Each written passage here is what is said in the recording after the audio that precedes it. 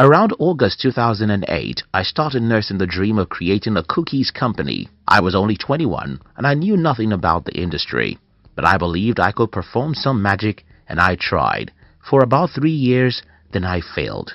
Even though what I was trying to do was inconceivable, as there was no way I could have to compete with many giant companies who have been in the business of cookies in my country before I was born. Since I've always been an unrealistic optimist all my life, it's just natural that I attempt things that are beyond myself.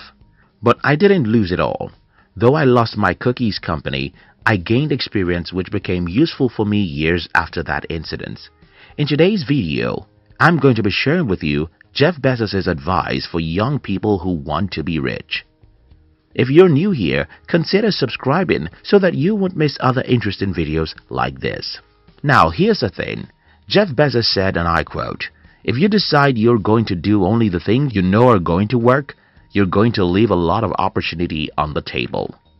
If you decide that you'll only attempt things you're sure will be successful, then you'll try only a few things and have only a small success in life." In the real sense of life, massive successes only go to the people who are crazy enough to try massive things. The crazy ones.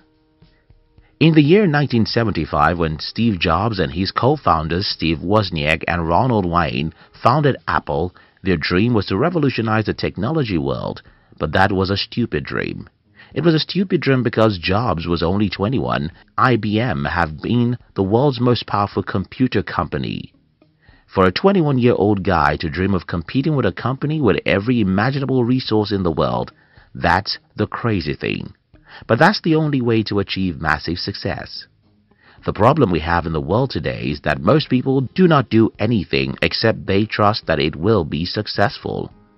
Unfortunately, there's no way you can ever know what you're capable of doing until you try. If you decide that you're going to do only the things you know are going to work, you're going to leave a lot of opportunity on the table. The new language. 5 years after I have been an entrepreneur without any success, my elder brother called me and asked me, "But you said you wanted to be a millionaire. Many years after, you're still broke." I looked at my brother's face and told him, "I'm paying the price." Now listen to this. Imagine that you travel to China, Germany, or anywhere in the world where English isn't their official language.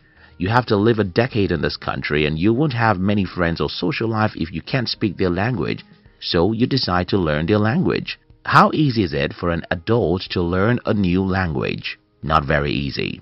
You'll have to make a million mistakes, and if you decide to stop making mistakes, you'll simply decide not to learn and grow in your understanding of the language you're trying to learn. The same thing is what happens when you're trying to achieve success. You won't make mistakes because you're dumb. You won't fail because you're not smart.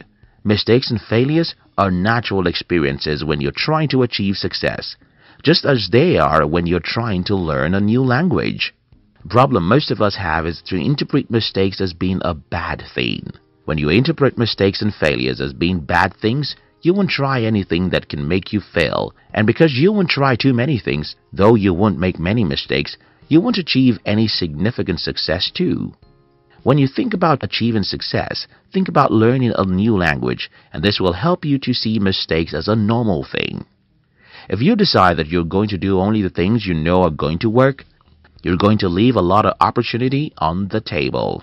Stop keeping your life. In the Holy Bible, in Matthew 16:25, Jesus Christ said, "Whoever wants to save his life will lose it." That's the truth in the physical realm as it is in the spiritual realm.